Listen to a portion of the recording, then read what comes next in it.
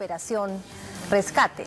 Hace 13 años fuimos testigos en el Perú de la operación de rescate de rehenes más exitosa del mundo. Fue la operación CHAVIN de Huántar, que pudo liberar con vida a 71 de los 72 rehenes que estuvieron secuestrados en la Embajada de Japón por 126 días. Panamericana Televisión le trae desde mañana en horario estelar a las 9 de la noche la exitosa serie Operación Rescate, donde usted podrá revivir todo lo acontecido en esa época. Alejandra Costa estuvo con el director de la espectacular serie y también con parte de su elenco para traerle a usted el siguiente reportaje. Nos vuelve a hacer vivir la tensión, el miedo y la tragedia del encierro y la angustia de la operación Comando más exitosa del mundo. ¡Todos abajo, carajo!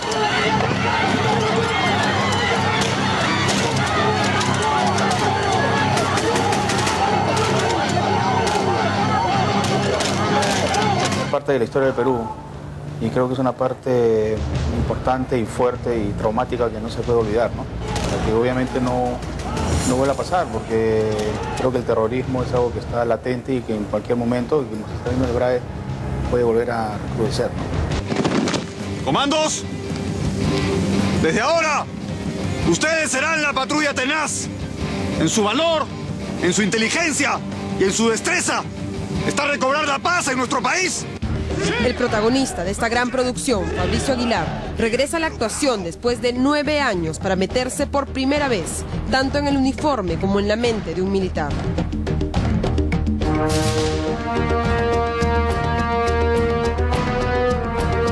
Mi personaje se llama Walter Norton, está basado en un personaje real, quien fue el coronel Williams y hoy es el general Williams. Él fue el organizador de la estrategia militar, es la cabeza del equipo militar, del equipo de comandos, el que organiza toda la estrategia militar para el ingreso a la residencia. General, tengo a mis hombres listos para entrar, espero sus órdenes. Es la historia de los rehenes, la historia de los MRTistas, la historia de los periodistas y además la historia de todos los comandos militares que comienzan desde el primer día a organizarse y a entrenar pensando en una futura incursión. Camaradas, estamos a punto de cambiar el curso de la historia peruana. Esta noche tomaremos la residencia del embajador japonés. El 17 de diciembre de 1996 empezó la tragedia para los 730 invitados a la celebración por el cumpleaños del embajador de Japón. 14 miembros del MRTA llegaron en una ambulancia hasta la residencia y a punta de disparos al aire tomaron a todos los asistentes como rehenes. No se han dado cuenta que es la mamá del presidente. Es mejor que pase desapercibida. Los tanques están llegando. La policía está acercando a la residencia. ¿Querías colaborar? Bueno, habla.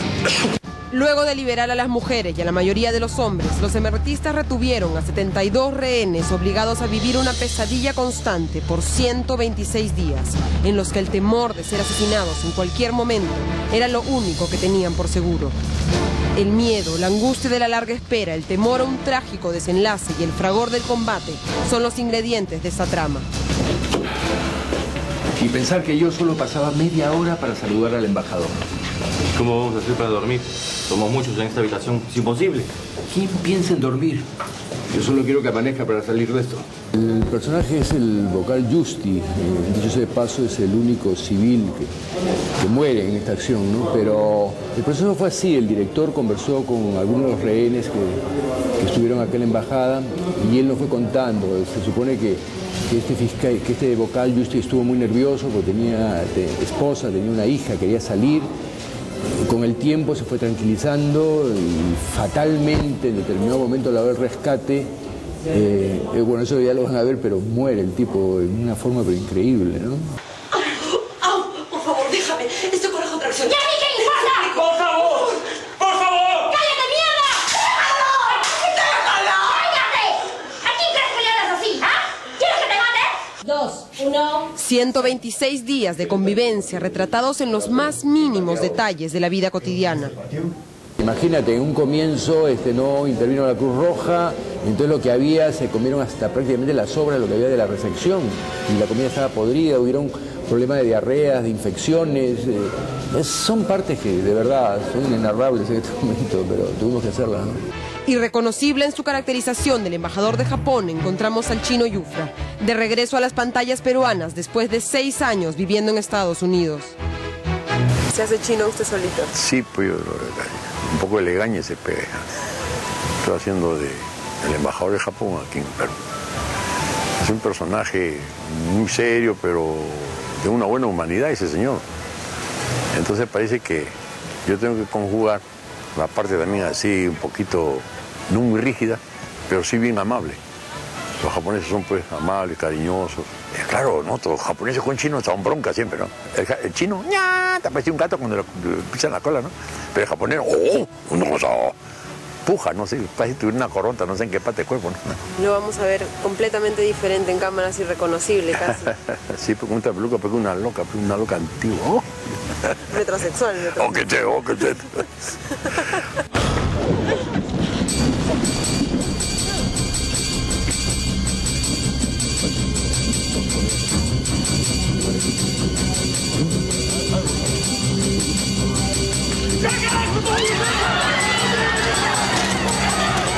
Me imagino que para los rehenes es durísimo, no solo por el hecho de estar encerrados, sino por la tensión y el hecho de que posiblemente podrían morir en cualquier momento. Nunca se sabía cómo iban a reaccionar los emergentistas. Si en algún momento alguien Serpa o su grupo se iban a alterar demasiado y podrían matar uno por uno o comenzar a matar a uno para demostrarle al gobierno de que sí tenían el poder y sí tenían las agallas de hacerlo.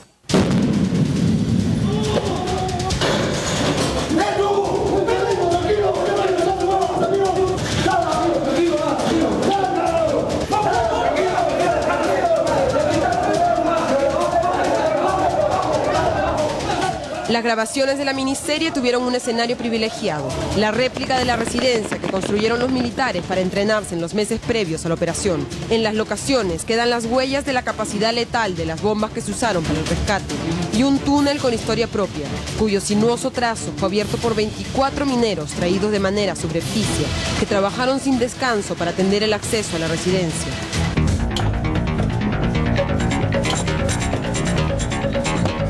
De estar dentro del túnel donde vamos a salir nosotros y es un túnel que en verdad se recreó para la operación, que esto lo sepa el público, ¿no? Que es el túnel original, ¿no? El túnel original de la operación CHAVIN de Huántar, pues claro, se ensayaba todo. Michael Finse, actor acostumbrado a papeles más bien cómicos, luce irreconocible como el comandante Soler, uno de los 2 comandos que mueren en el rescate.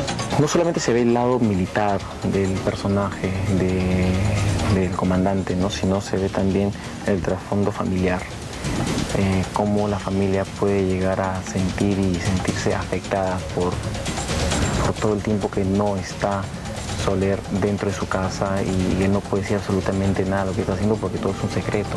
¿Y te ha cargado en algo hacer este papel? ¡Sí! Sí, en verdad que sí, es fuerte. Es fuerte, es un personaje muy interesante desde la construcción del personaje mismo, ¿no?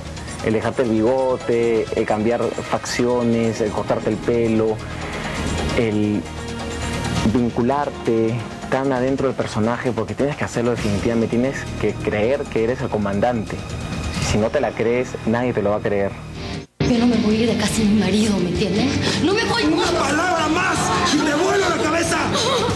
El personaje más polémico será el que realiza Paul Gastelo, quien encarna a Iván Torres, nombre en la ficción del líder del MRTA, Néstor Serpa Cartolini. Yo no soy una persona violenta, o sea, yo, Paul Gastelo, el actor, soy una persona que probablemente no mataría ni una mosca.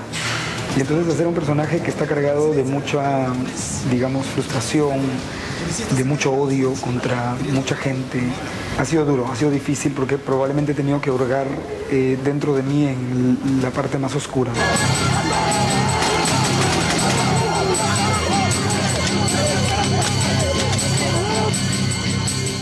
La serie ha dejado de lado a siniestros personajes como Alberto Fujimori y Vladimiro Montesinos y se ha concentrado solo en las acciones de los comandos. No existen para no manchar la historia, porque esta historia debería de mantenerse aislada de ese contexto político que existió en ese momento. Sí existe una idea de que hay un presidente y que, claro, el presidente da la orden, pero es la junta militar, es este grupo de comandos los que organizan, los que crean, los que desarrollan toda la campaña militar y todo el ingreso de esta operación militar.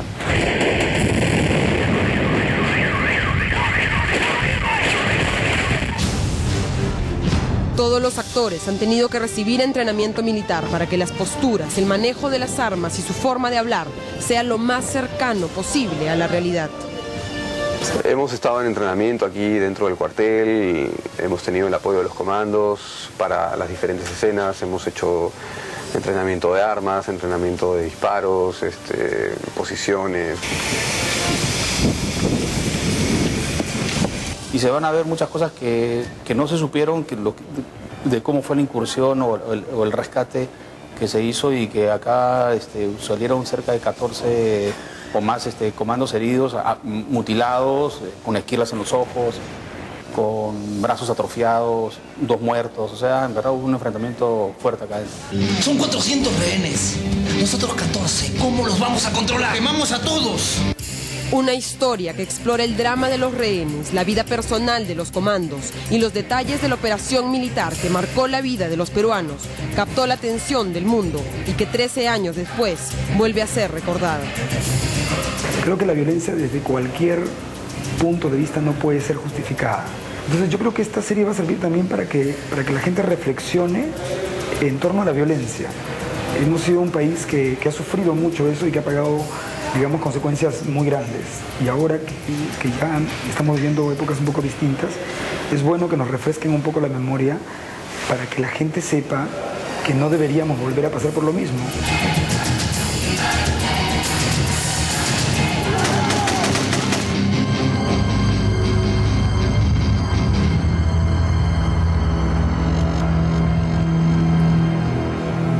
Una producción que ningún peruano debería dejar de ver. Solo si tenemos memoria podemos evitar cometer los errores del pasado.